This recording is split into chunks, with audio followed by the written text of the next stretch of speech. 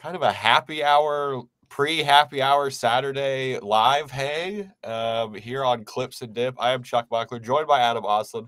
Will Updike is unavoidably detained, unfortunately. But yeah, things happened today. So we're going to talk about the Kai Jones sighting. I know a very vocal, small minority of people have been clamoring for this. We're going to talk the Lawrence Frank fake update on Kawhi. I don't know. Adam, how are you doing on the day that the Clippers signed Kai Jones and waived Josh Primo? A lot of stuff going on today. Interested to get into this. Clippers' final regular season game in downtown Los Angeles coming up tomorrow against the Houston Rockets. But obviously, we know at this point everything's about the Dallas Mavericks in that 4-5 matchup, with the Clippers having home court advantage over the Dallas Mavericks. But this was an interesting piece of news coming out with Kai Jones. And yes, there were many people all season long asking for this. And I think it's fair to give him a little bit of love, because it was mocked and dismissed by many that Kai Jones, come on, what are you guys talking about? And to bring him in right before the playoffs, and he is playoff eligible, which was news to me and a little bit surprising. Pretty sure he's playoff eligible, yeah, because he hasn't. He never played with a team, anybody, even though he was picked up on a 10-day by the Philadelphia 76ers. He never played for them. Right. So I guess that's the deciding factor here. But if we're wrong, please correct us, those of you in the chat. But that's the information we've been presented. And so the timing of it leads to people wondering if he could actually get playoff minutes for this Clippers team out of nowhere, which seems wild and a little bit of a, in case of emergency, break glass type player just to have in case. And you're good with that. Obviously, Josh Primo was the one waived, and apparently it was a contract worked out with Kai Jones, a multiple-year deal. It'll probably be weird, incentive laden, and non-guaranteed. Yeah. Also, I will say I was someone who kind of was like, I don't think we need to sign Kai Jones, but I like this signing a lot more than the Primo signing. It makes a hell of a lot more sense than that did. Jeremy, it's a position of need, right? Yeah, he's a big, versatile, athletic guy. That's what the Clippers need. So it's it's more of a long-term play, obviously. But yeah, it's they needed those three things.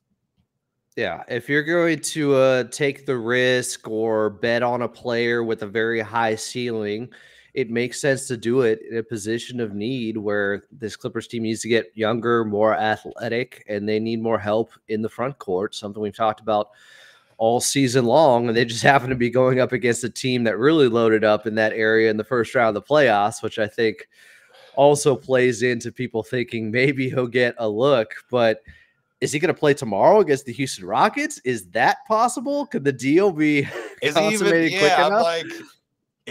Can the deal be done quick enough? We haven't seen any of the. I don't think there's been any contract stuff released yet.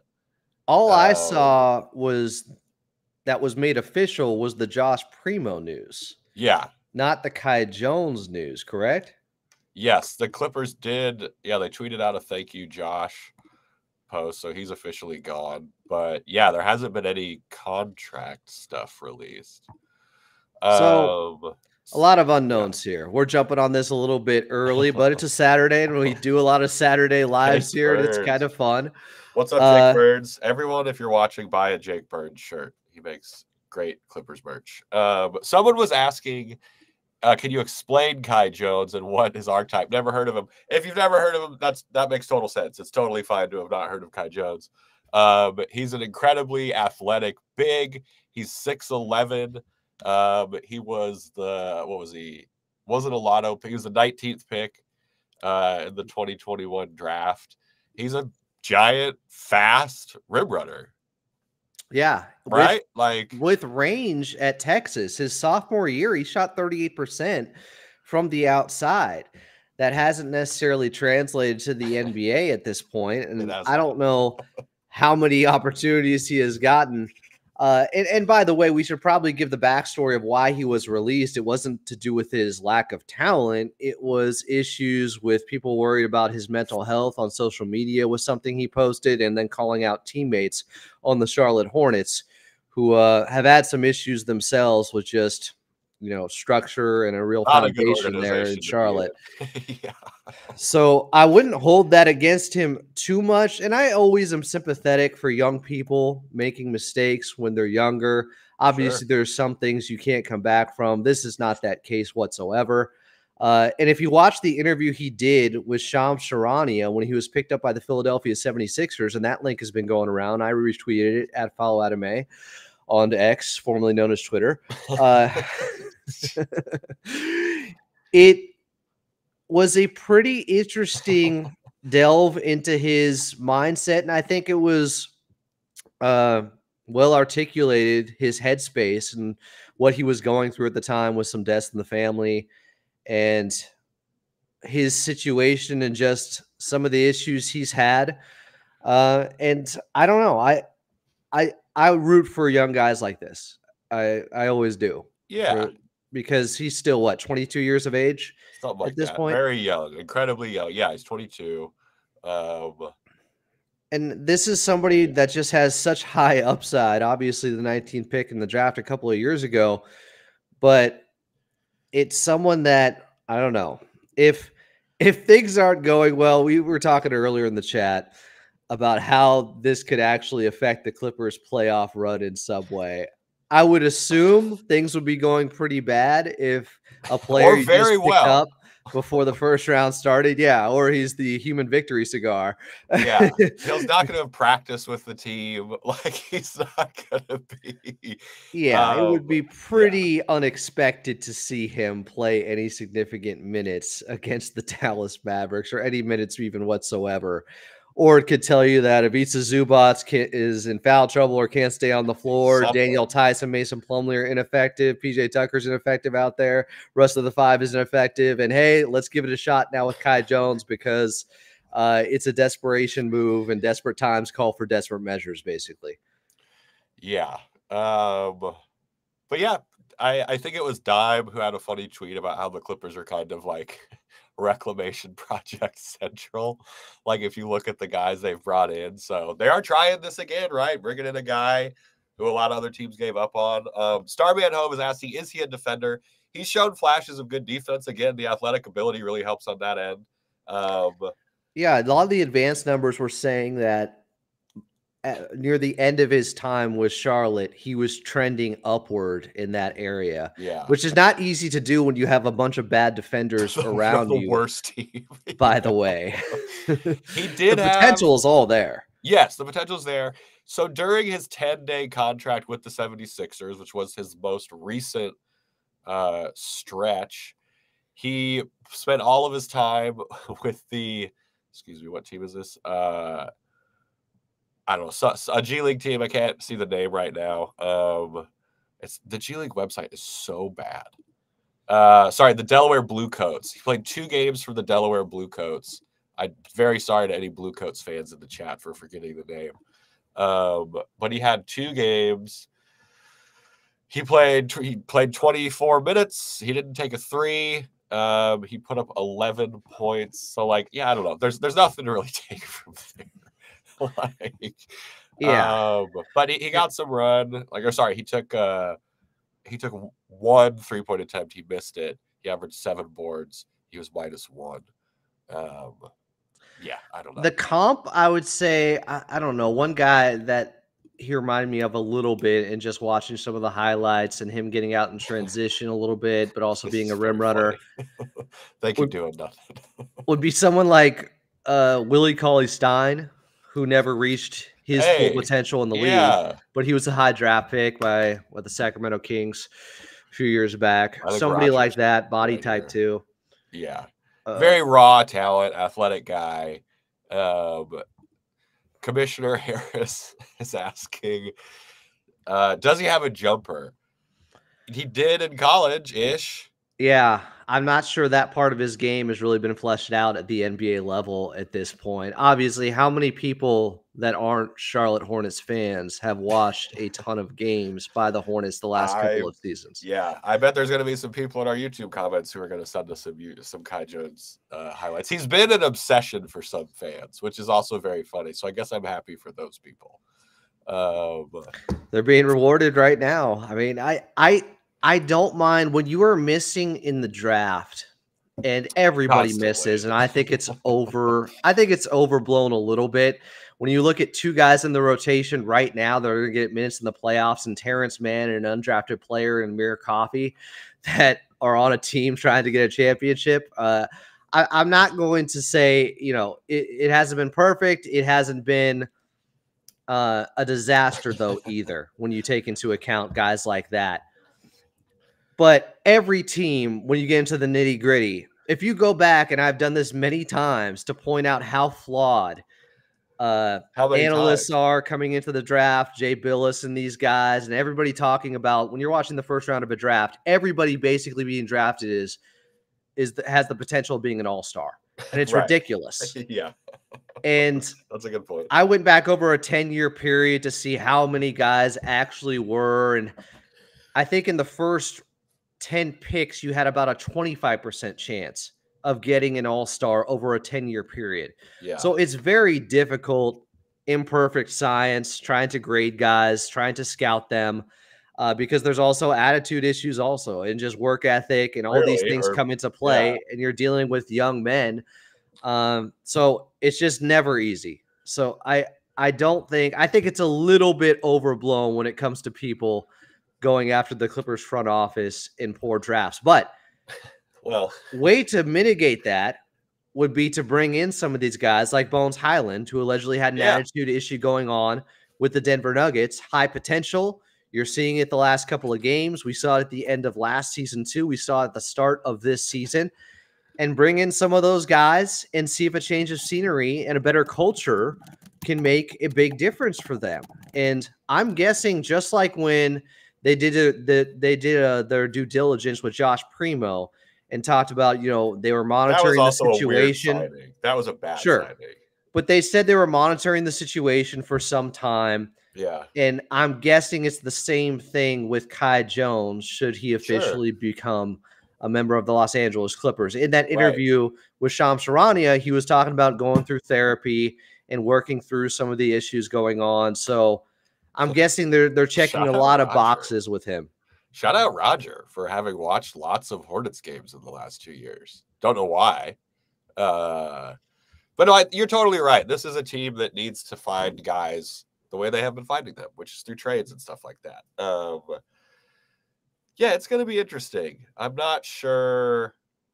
I don't know. I hope he plays well. I hope he meshes with the team. Yeah, but it's a long-term play, right? He's gonna his last stint was in the G League, so I have to imagine that he might, he's gonna be on the summer league team, all that stuff. Like, he's probably gonna show out in the summer league because really athletic guys tend to do that. I remember they didn't go after Robert Williams. They brought him in for a workout when he was coming out of college. And I really liked him. I was high on him. Obviously, his career has been derailed because of knee injuries, not because he didn't have the talent, not because he wasn't very useful in Boston when he was healthy. And the Clippers missed on that guy. And I think they're still trying to find him. We saw Fiondo Kabengele get brought in, Moussa Diabate, other big men. They're trying to find an athletic big man. Yeah. They're trying to find somebody that can help out in that area. And this is the next, I guess, project in this way with a super high ceiling, obviously. And I don't know. I'm excited about it. Yeah, this is a X-Mongo's asking, because, again, another guy they just drafted, Moussa. He said, who are we likely keeping moving forward, Kai Jones or Moussa? Probably both. It's not like they're, you know what I mean? Yeah. Probably both. Moussa's had some injury, bad luck, which sucks. He broke his hand, which is brutal.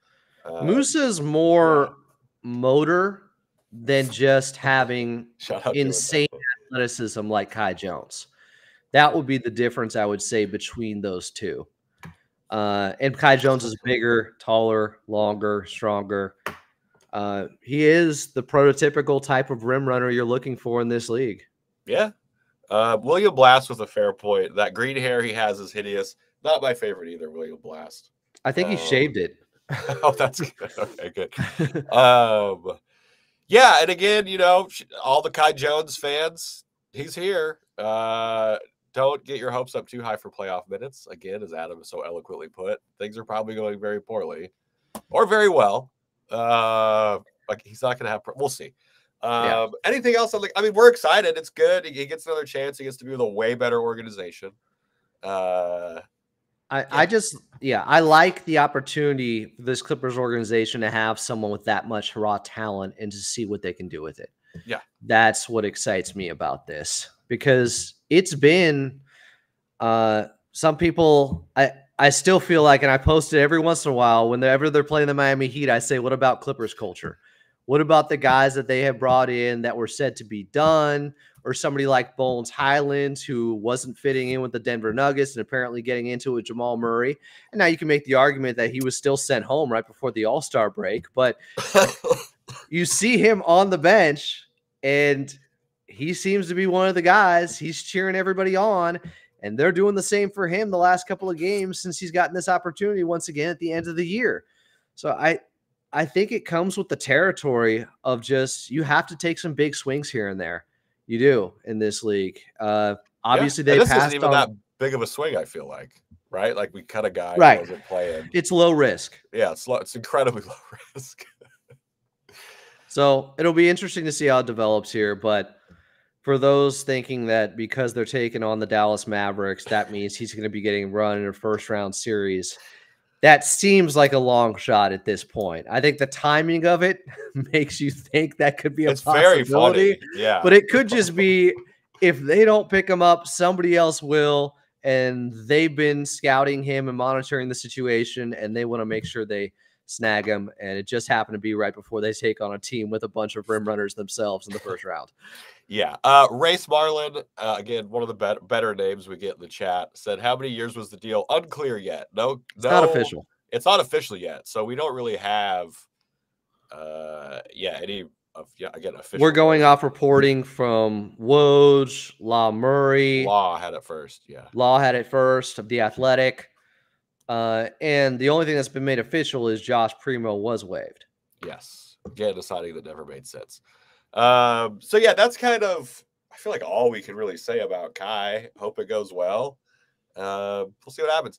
For those of you who saw, we got to talk the Lawrence Frank update on Kawhi. He was on the broadcast, which he hasn't been on the broadcast in a while. I like when Lawrence is on the broadcast. Not a lot of GMs do that, which I do appreciate from Mr. Frank. He said, in relation to Kawhi, he said, with Kawhi, he's dealing with inflammation. It's no secret he's had a couple surgeries to that knee. It's not uncommon over the course of it where you deal with inflammation. With inflammation, it limits your ability to make some natural basketball moves, so he's working his tail off. The staff is working their tail off to try to help with the inflammation. He said inflammation a lot. And that's what it was listed as after it started as right knee soreness, and then you have to be more specific with it after a couple of games. So we've discussed it. We talked about it last night. We did a little clips and double dip on Clippers Talk. That quote coming out from Lawrence Frank. Look, unfortunately, for those that were just hoping this was rest and load management, that doesn't seem to be it at this point, guys. It seems like something is going on. To what extent, I don't know. Yeah. Thank you. I think it comes down to, when, and there was a report out there from Tomer Azarli that he did get the MRI and there was nothing significant found, which good news. Tomer Azarli of Clutch Points, by the way. Shout out Tomer. I would say there's a lot of unknowns, and even maybe Kawhi Leonard at this point. It's a wait and see type of approach with how he responds to treatment, and they're working around the clock.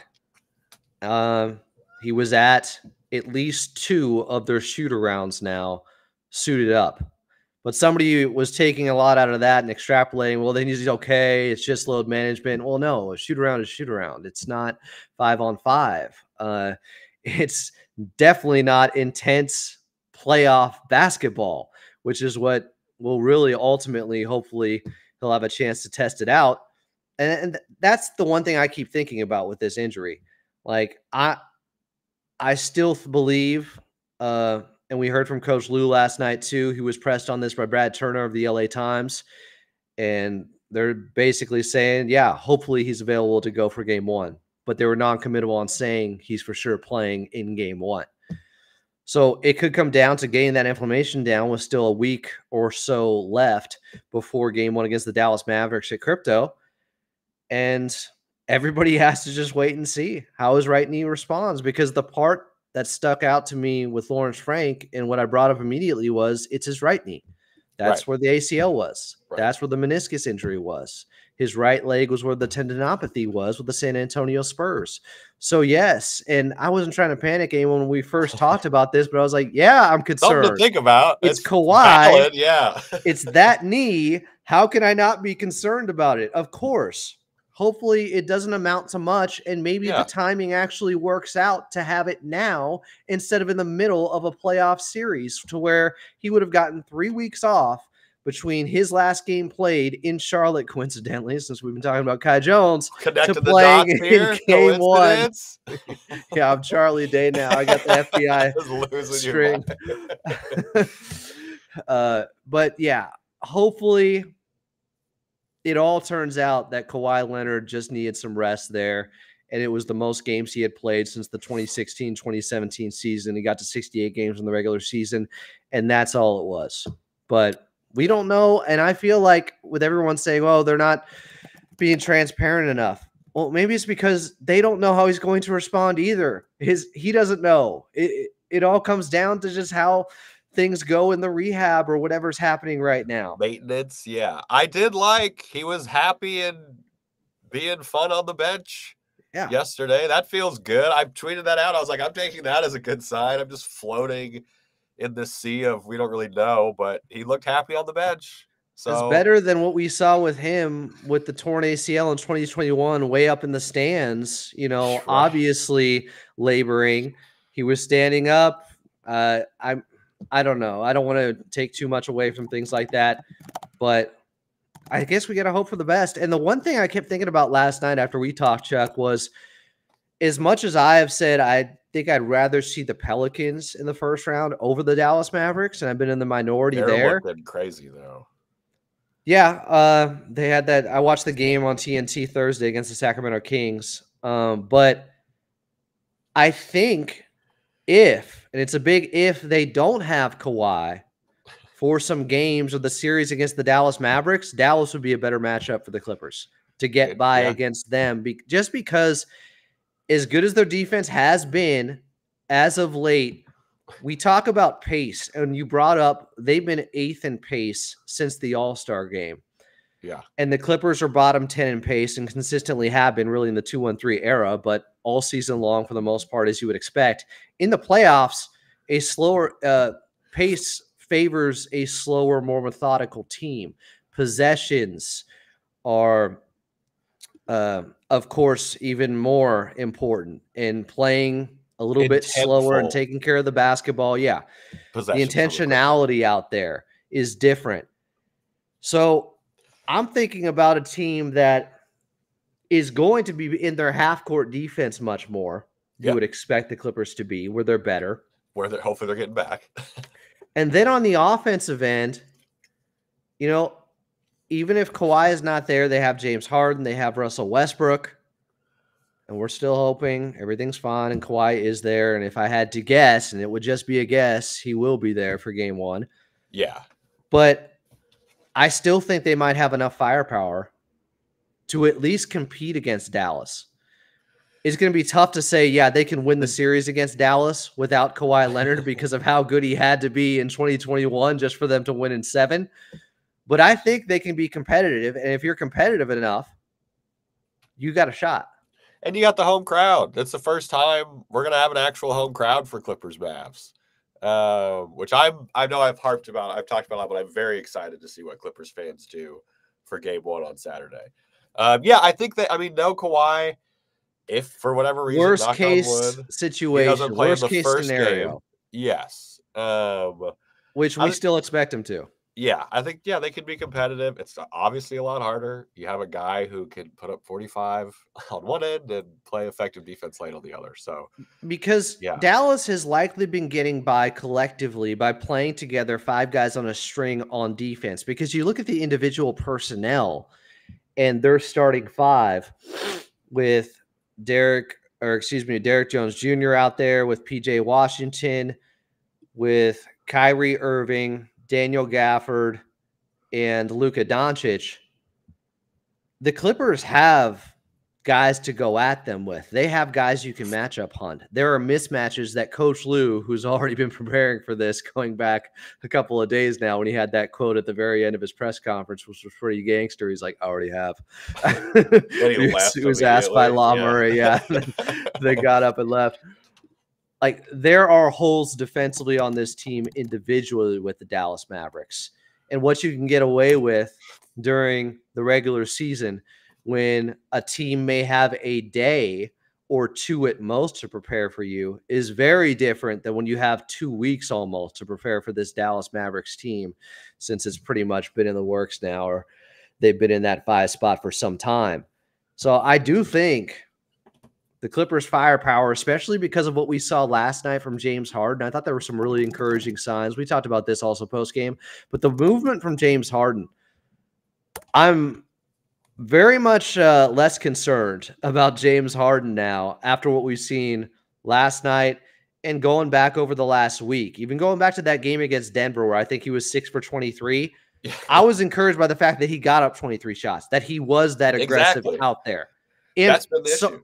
So many of those threes were just like spitting out, rimming out, and he was just kind of, I don't know, sighting the scope a little bit, zeroing in a little bit, tweaking, because the threes started to drop after that for him in the next couple of ball games. I just like the fact that he was turning the corner last night, the way he was in that first quarter.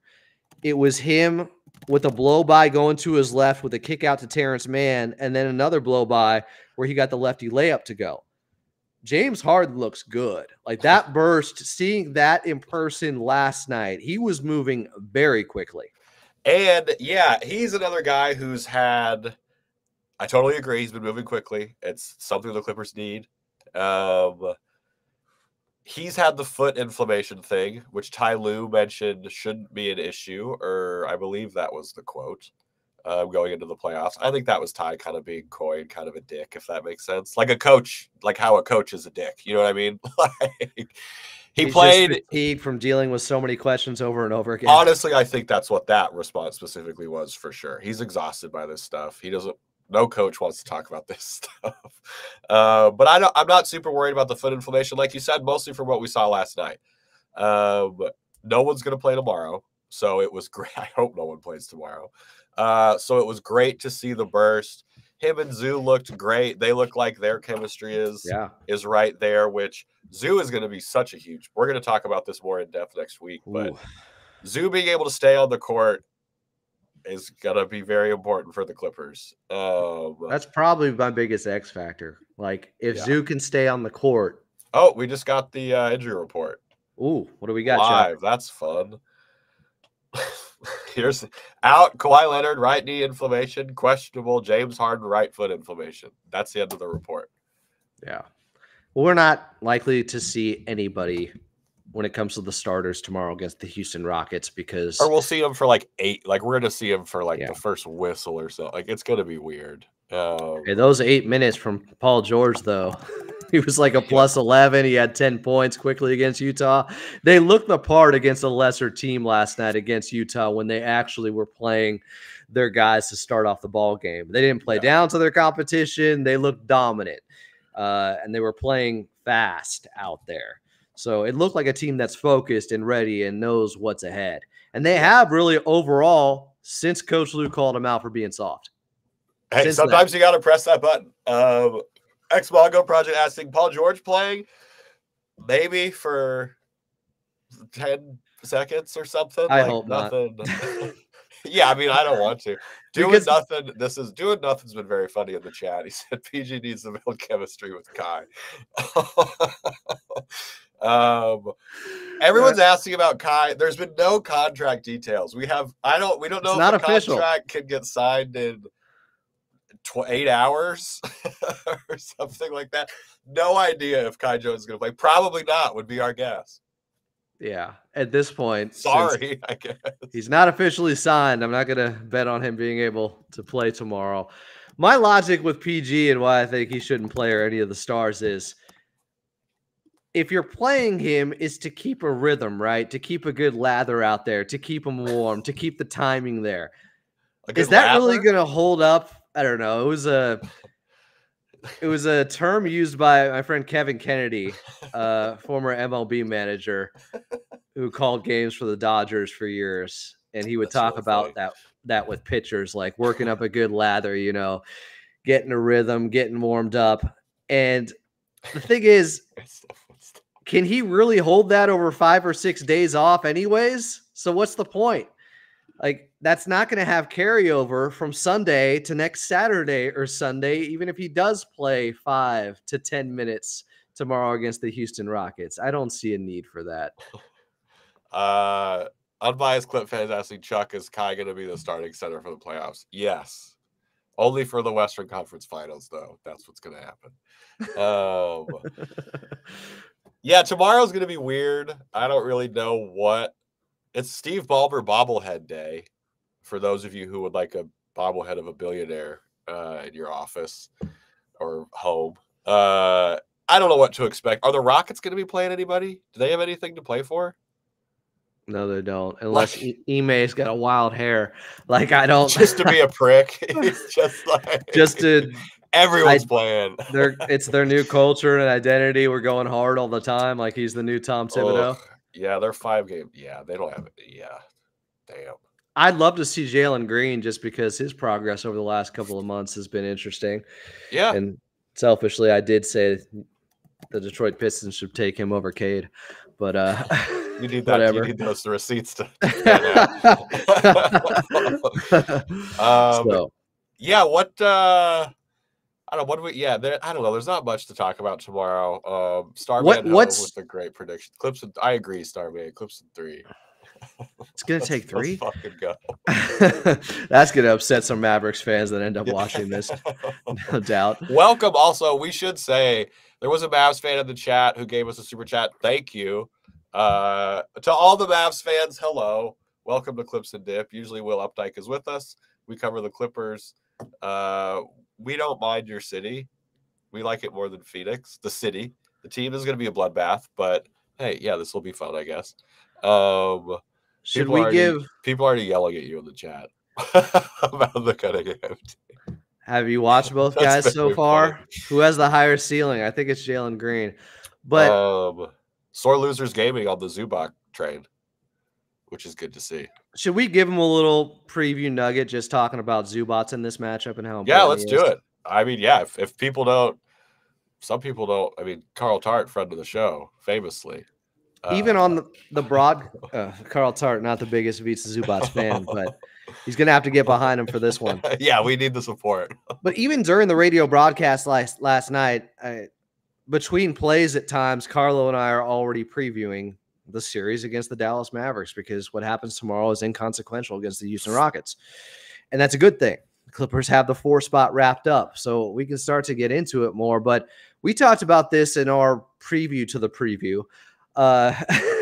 Ivica Zubats to me is so important this time around because they don't have the pieces they did in past years against the Dallas Mavericks to play small and to thrive playing small. Big with that small wing ball stop, with that wing stop mentality. Now they still have Kawhi and Paul George, so you can do some of it. But to act like a guy like Nicholas Batum is on this team with the versatility that he has defensively and the switchability that he has, you had to get when it came to when it came to bringing in James Harden. I'm sure that was the guy they were most reluctant on giving up in that trade. And he's gotten, minutes here and there and could be very valuable for them in the playoffs. But They just don't have the small ball lineup that they used to. Now, if they go PJ Tucker at the 5, Kawhi Leonard at the 4, Paul George at the 3, with some combination of James Harden next to Terrence Mann or Amir Coffey, there's still something there. Yeah. But I worry about PJ Tucker isn't a high flyer. How are you going to contest those lobs that are going up to Gafford Not and a high PJ flyer Washington? is a very respectable way to say what PJ Tucker is. The Tuck Wagon Brigade will be respectful. The Tuck Wagon stays on the ground. That thing is not built for air travel or anything like that. So to me, Ivica Zubac is integral to what is going to play out in this series. If he is able to stay on the court, and if you're raising an eyebrow to that statement, well, what the Dallas Mavericks would do against him in 2020 and 2021 was put him in actions with Luka Doncic and get the switch. He would pull him out to the perimeter, and therefore you're negating what Ivica Zubac can do with your rim protection, as he is an elite rim protector. If he's out there guarding Luka Doncic, he's not helping you in that area, which is really going to hurt you this time around because of the front court of the Dallas Mavericks and the makeover they've had.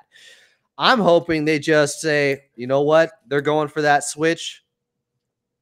We're gonna stay with Luka. We're not gonna fall for it. We're not gonna fall for the bait and not switch when Luka tries that against Ivica Zubac and just keep him in drop. Which will be hard, don't know. That will be difficult because they've been switching all year. They switch everything, but that's where we've seen kind of the slippage in some of the defenses, guys switching and then not, exactly maybe engaging as they should. So I agree, but it might take some adjustment. We've seen this team go down before. I'd rather live with a guy having to fight through Luka's man, having to fight through that screen, and Luka getting an open look for a 3 for a half a second because of that, than you putting Ivica Zubac on him, which makes him somehow even more confident, even when it's good defense by Ivica Zubac. It's like I don't know if I said this on the last show, but it's almost like it's the ladder drill or something for Luka Doncic, and he knows how to get the perfect arc over a 7-1 guy in Ivica Zubac. It just works out. It's right in his wheelhouse when he's going up against someone like that. Maybe it's just because of early success early in his career against Ivica Zubac, and he's never forgotten about that, so he's just comfortable against him. It is, I'm not going to say it's fluky, it's Luka, but it is a really weird phenomenon where you could play great defense with a 7-footer on him with his hand up, and Luka knocks him down at like a 75% clip. You're just like, whatever. It is good deep. Like, what shot do you want him to take? And that's why they lived with it for so long. They kept trying it. Like, this makes sense on our side, but he's killing him for whatever reason. And it's the other guys that we have to worry about too, right? Luka can score his. It's going to be kind of that's what, a lot of people want the Clippers to do, is let Luka score. Don't let him get into that 15 assist range, because then you're getting into a world where other guys are getting open shots, and that is where you get in trouble when he gets like the meaty triple-double. Ex Mongo saying Luka versus Zoo or Luka versus Harden. I don't think Harden's going to be put on Luka. I don't think. No, but that will be the other new wrinkle to this series where he hunts that mismatch. Great question. Because what was the starting 5 in 2021? It was Kawhi. It was PG. It was Patrick Beverley eventually got benched. It was Marcus Morris. So Kawhi, PG, Marcus Morris, Ivica Zubac were definitely out there. There was 4. And then the 5th eventually, I think, turned into Reggie Jackson. Yeah. And Rondo. They tried. Rondo had a couple of solid games against the Dallas Mavericks before things fell apart. Boy, he sucked. I think maybe the game 4. But there's one more guy to hunt for Luka outside of just Ivica Zubac and pulling him out to the perimeter. It's James Harden on the perimeter. Now, James Harden in the post, we don't mind that matchup. I love against Luka. James Harden. Maybe not love, but yeah, that's where his strength is. It's been an underrated part of his game. But that is a flaw on this Clippers roster that everybody knew was going to be there. but you're hoping their offense is so juiced up on the other end, it makes up for the fact that their teams are going to hunt James Harden defensively.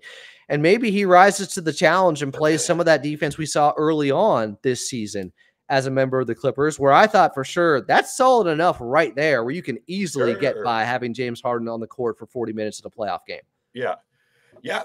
Excuse me. Yeah, we saw flashes of it. And it's not like he's not used to being hunted in the playoffs either. Right. It's been happening his entire career, and yet somehow, he's been in some pretty big playoff games and deep into the playoffs anyways. And it's going to be interesting what the late game defense looks like too. Right? Like what we start with is maybe not what we're going to finish with when it comes to late game defense against Luka. That's when you want to see, Kawhi, something like that, taking on Luka late in those situations. So, a lot of stuff for Ty Lue to figure out. Oh, yeah. But there's no one more equipped to do so. And that is that gives me more confidence than many things in this series, regardless of who is available for the Clippers. Ty Lue. You guys talked about Ty Lue versus Jason Kidd being a mismatch.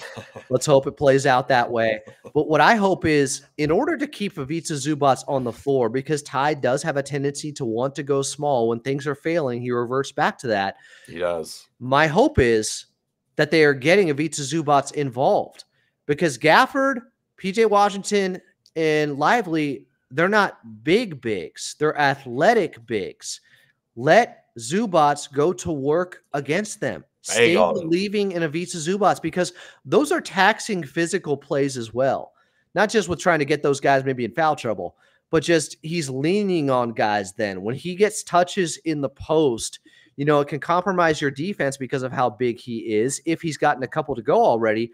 But also they're just physical plays out there. But I think if he's bringing offense on one end and showing his effectiveness there's a better chance that Coach Lue will not try to go away from him. Yeah, he needs to earn that trust, which is one of the more frustrating things, I think, with how I love what Ty Lue does for the most part. But one of the things I don't like is how Zoo has such a short leash with some of that stuff. How it kind of feels especially at this point. Yeah, especially at this point. It kind of feels like he has to earn trust almost every game or something like that, which is kind of frustrating. Jimmy G asking, what do you think about the Mavs bench? This has been a large talking point for Clips fans about how our bench is better. I think maybe the top half is, but it gets a little murky, right? Like, half is being generous if we're talking like 4 bench guys. Well, a lot of that's going to depend on Russ and his abilities in this series. And I do think it's a good matchup for him. Yeah. Russ is hot and cold often. He can be inconsistent, high variance player, volatile out there. He can, win you a game in the span of a couple of minutes. He can just be a force of nature and take over, or he can be a little bit erratic and out of control. Yeah. We've seen that throughout his entire career, but it seems like it's even more polarizing as he's gotten older. Which Russ you're going to get, it could swing one way or the other. Yeah, in game that can happen. Because it's a little harder with the age. Someone came after me in the comments after our last show saying, "Oh, Russ on Luka, Russ on Kyrie. Good luck with that." Okay, bet. Also, we know Luka's going to get his. This isn't. Yeah, we're not trying to pretend the man is going to be shut down. We're talking about making things as hard as possible. It's like when they went up against Jokic in the bubble, and the difference of I heard people say, well, he's going to kill everyone. So what does it matter? And it's like, well, there's a difference between him shooting 75% from the floor against Montrezl Harrell and 55% from the floor against Ivica Zubac. Right. All you're trying to do is get a few more misses and a few possessions that falter for the Dallas Mavericks. And I do think Russell Westbrook, engaged defensively, can be a disruptor for Luka and Kyrie at times. I do like that switchability there.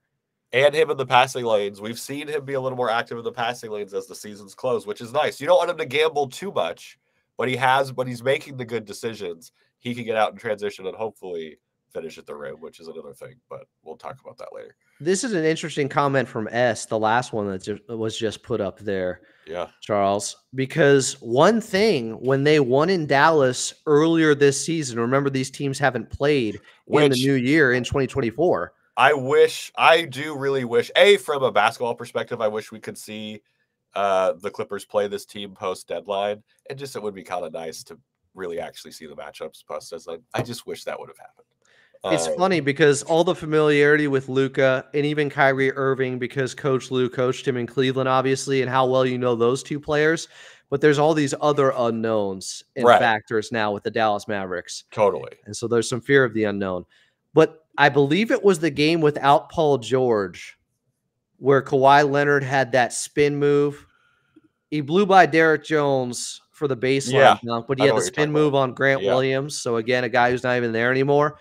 At the end of that game, Russ was on the floor. It was either that or the other game in Dallas, and he was saying, "Go at him." He was screaming, "Go at Luka." That's the dog I want to see out of Russell Westbrook in this series. So yes, you do need to attack Luka Doncic. Yeah, that is the biggest central point, or would be my number one key to winning this series, attacking Luka and Kyrie and taking something out of their legs. So you beat them up on the defensive end, it takes something out of them on the offensive side. Yeah, 100%. You got to put them in actions and things like that. Jay reminding people that Terrence Mann and Amir Coffey are also on the team. They stack up. That the Clippers are doing the thing. I tweeted this out where when they were 26-5 and all that, every bench guy was basically playing like plus 15% in terms of their usual ability, right? Like they were playing that slight level over. We're kind of getting back to that. That's how the fringe, not fringe, that feels disrespectful, but you know what I mean? Like that's guys who aren't the major stars are playing a little bit better right now. The Mavs bench is, it's even, right? Like they don't have a bunch of holes. It's not like Denver. They have a better bench than Denver. Their guys have been playing well, though, too. Exum's been really good. He's having kind of, I think it was the 6th pick in the draft. I'm just glad to see him, finally kind of find his footing. He had an ACL tear. Those are the guys I usually root for. He had the ACL tear. But he and Tim Hardaway Jr., obviously coming off the bench, those are tough matchups. Those are good bench players for them. And they're also trending in the right direction like a lot of the Clippers bench players right now. Yeah, this is going to be a damn war. It's a war in the comment section already, which I wish everyone good luck in that. I don't like the revisionist history from Mavs fans now, or at least the ones who are coming at me. I posted the I think his name was Gamble or something like that in the Dark Knight. The guy saying, "Enough from the clown." Yeah. And I was like, "Enough from the Luka stands." I did that meme the other day because Luka stands are like, Luka didn't have any help in 2021. It was like, wait a second. Kristaps Porzingis played in all those games. He may have not liked his role, but he was out there. He hated his life. And you had role players that started off that series in the first 3 games shooting 60% from 3. I literally think when you combine percentages, Tim Hardaway, Dorian Finney-Smith, Jalen Brunson, Maxi Kleber were out there shooting like 60% from 3 in the first 3 games of the series. Don't tell me Luka didn't have any help, and that it's not a fair.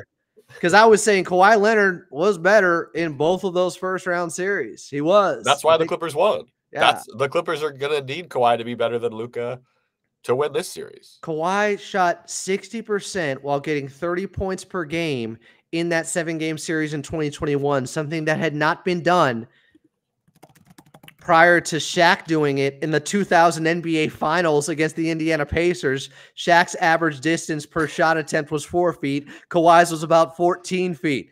Don't tell me he wasn't the better player, especially when you add in that other side of basketball, defense. You can say he had the better team and was also the better player at the same time. Two-way players also are held up to an annoyingly higher standard, I think, than players who are very good at offense and don't play a lot of defense, because Kawhi's expect he can be very much when he's locked in. I think someone said in the chat, he's the best player on the court. But if he's just okay at defense, but still better, than the average guy, I feel like that's a knock. They expect elite on both ends at all times, which is so much harder than just doing one thing elite. Well, and also you can be doing your job to the best of your abilities and covering your bases as well as you can defensively, and somebody else has a blown assignment, and you're on the floor, and it hurts your defensive rating. Like Right. defensive analytics stuff has been very tough to keep track of because it's hard to stat defense. Even more specifically, it's a team game already. Defensively is such playing great defense. It takes an entire team to be together, right, and talking and communicating. Which we got to hope the Clippers are after this second half of basketball that we've seen. I think that about wraps it up. Okay. Are we having? Thanks everyone for hanging out. If you're new, we are Clips and Dip. Will Updike is usually with us. We talk about the Clippers 3 times a week or so, and we're also going to be doing a double dip. Adam, you want to tell these fine people what a double dip is? Yeah, that's on Clippers Talk, your Clippers official post-game show, where I take calls like I will be tomorrow in their final regular season game at Crypto.com Arena, formerly Staples Center, in downtown Los Angeles, basically, where they're taking on the Houston Rockets. And post-game, we'll have it for you on the Patriot AM 1150 when the Dodgers are on AM 570. Clippers are on the Patriot AM 1150. But take callers and also have guests on, like Chuck Mockler, like Will Updike, like Carl Tart. Oh, who yeah. came on with me recently. So if you guys want to check it out, that's also a podcast, Clippers Talk. And then we take that section of the show and put it up on Clips and Dip as well. We do. It's going to be fun. We should maybe have Carl on the Tuesday episode. We're going to do a couple episodes next week leading up to game 1. One's going to be in depth. That one's going to come out on Thursday. It's going to be, let's get locked in this week. Everyone just do everything you normally do, just a little tighter. Let's all stay locked in and get ready for this bloodbath. You can find us, if you're not subscribed, check us out on YouTube at Clippers Podcast. Find us on Twitter at Clippers Pod. Follow Adam A over on X, formerly known as Twitter. I am at Chuck Mockler, and Will is at Will Updike. We hope everyone has a great rest of your weekend, and we're supposed to get some rain, so